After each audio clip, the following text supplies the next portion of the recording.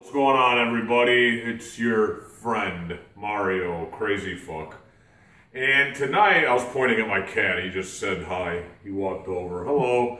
Tonight I'm going to do a video. I've never really done one of these before, and my wife is actually directing this little film. It's not really a film, it's the fucking phone, but whatever. Say hi, Julia. Hi. She's going to be the Spielberg tonight. I wanted to do this video, and I'm not going to do these fitnessy videos often, but I wanted to do this one because I kind of feel like it's important for overweight people especially to do this. And what it is I'm making it sound so dramatic. I'm not going to like fly through the roof or anything.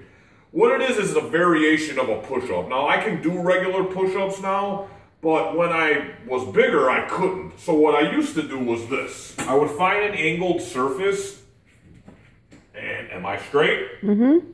And I would just do this. Many as I could. Now, it's a lot easier for me now, like I said, because I lost a lot of weight. But the reason why it's good to do this is because when you're overweight, it's more of a mental thing than anything. Now, any of you crazy fitness gurus out there or personal trainers, please don't crucify me for this. I'm sure that this is not as effective as a real push-up. But I do feel the burn in my chest, so that means I did something right. But the real point of it is for an overweight person or for somebody who's not in the greatest shape, you don't even need to really be overweight, but most of the time it will be for an overweight person. Doing a push-up like this, and you can actually do it on a weight rack at a gym. That's actually like the perfect angle for it. It's more of a mental thing than anything because it basically makes you feel like you're doing push-ups.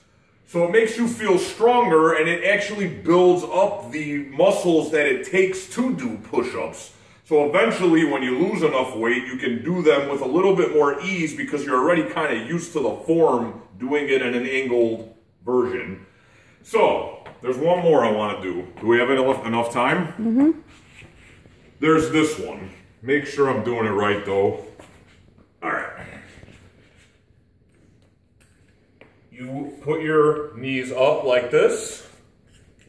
And obviously this is a way better thing to be doing on a padded surface. This hurts, but anyway, this is actually another version of the same thing. This is actually a little bit easier than the angled push-up, but once again, you're getting the mental thing of it. It's not so much about being able to crank out a bunch of push-ups. This is more about making yourself feel strong, making yourself feel fit. Because a lot of the stuff that goes into this, losing weight, fitness stuff, when you're first starting, it is a mental thing. You have to do things that make you feel comfortable and make you feel good about yourself. And if you start off trying to do a bunch of stuff that you're not in the shape to be doing, all it's going to do is deter you and make you not want to go to the gym anymore. So that's why I wanted to show you guys this tonight. And that's really it. I mean, I could do some jumping jacks for you or some shit, but that would just be for my own personal amusement. Or maybe Julia, too. You want me to do some jumping jacks? Nope. I didn't think so. So that was it, guys. Comment on this. If you're a personal trainer, go ahead and crucify me. It should be fun.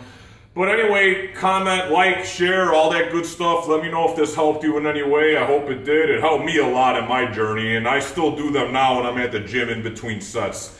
So, yeah, that's it. And remember, all you need is a start and some heart.